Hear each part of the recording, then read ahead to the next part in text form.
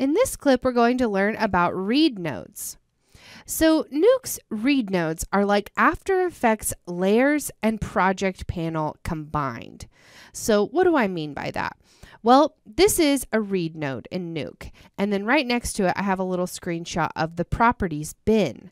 So in Nuke, whenever we have a read node, it brings in an outside file or information. You're bringing in something externally to Nuke, and it's housed inside of the node. Now, when I want to manipulate information about that, like maybe the frame range or the color space or something like that, that's going to happen over in the properties bin. So I would just open the read node and it would open in the properties bin. Now everything is controlled by nodes, remember. So if I have something like a node that allows me to move things around, I can also open that node in the properties bin as well. So that's always going to come up over here. Now in After Effects, we've got layers and our project panel. So it's a little bit different. Now, read nodes in Nuke contain the footage or image, and the settings for it can be manipulated in the properties bin, right? Now, in After Effects has layers and the project panel, and the layers contain the image, but the manipulation of that image's settings happen in the project panel. So, for instance, if I want to change the interpolation of a sequence of footage, or if I want the footage to loop, I would do that in the project panel in After Effects.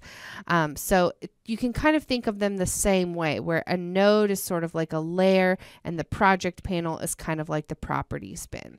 Now let's jump into Nuke and actually create some read nodes.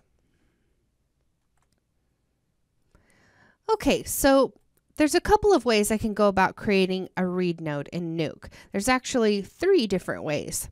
There's 2 ways I can do it from here in the node graph. So one is just to hover over the node graph area, hit the R key, and it's going to bring up a browse window basically. Now, currently, I am navigated to my desktop where I have our materials folder and the reference files folder. And this is what I'd like to read in. So I have this girl in the field folder with a sequence, a PNG sequence. So let's select that and go ahead and open it up. Now I've created a read node that contains my footage, and then automatically when that was created, it opened up this read node in my properties bin. And you can see a few of the settings we have for that. A few different tabs of all, ways you can control it. Now, there is another way that I can create a read node as well, instead of just hitting the R key. And this is really a great way to create any node inside of Nuke. If you already know the name of it, hover over the node graph area, hit the tab key, and then I can actually type in the word read. Now you'll also notice that before I even typed anything, it was the first node to come up because it's so common. Now there's also this other type of read node, which we'll get into later in this course. But for now, we just want a regular read node. So when I click that, it opens up that same browse file. Now I'm going to go up a directory by clicking this little up green arrow. And let's bring in our robot.exr file this time. Go ahead and open that. And you can see we have another read node now. And a second read node has been opened automatically in our properties bin. Now, sometimes you may not want to have all of these open, and you can individually click the little X here in the corner. And when you want to open back up a read node over here, just simply double click a node. Now, if I want to clear both of these at the same time, or if I had more than 2, I can click this little button right here and clear out that properties bin. Now, there's one final way to create a read node, and that's by actually coming over here to the side. And this is actually where pretty much all of our nodes inside of Nuke live, and they just are kind of organized in all of these different little menus.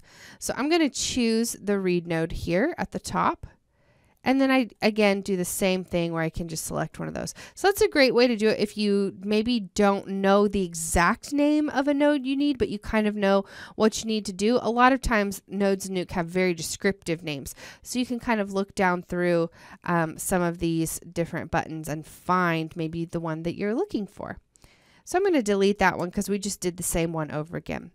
So now we've created a couple of read nodes and we've learned all the different ways you can create read nodes in Nuke. And we've also figured out how we can open those read nodes or how they're automatically opened in the properties bin. And the last thing I want to show you is how to view one of these read nodes. And all I have to do is select this little arrow that's coming off of the viewer by left clicking and dragging it up to one of those. And this is how we'll be viewing all of our footage inside of Nuke, is through this little viewer.